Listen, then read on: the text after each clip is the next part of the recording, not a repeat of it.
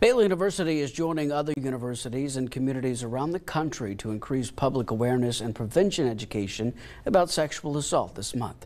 Throughout Sexual Assault Awareness Month, Baylor will provide opportunities for students, faculty, and staff to join in the university's commitment to fostering a safe and healthy campus, preventing acts of sexual violence. The first event kicked off today, where students were able to take part in a photo booth containing education and supportive messages. Visit our website, fox44news.com, for a list of events happening throughout the month.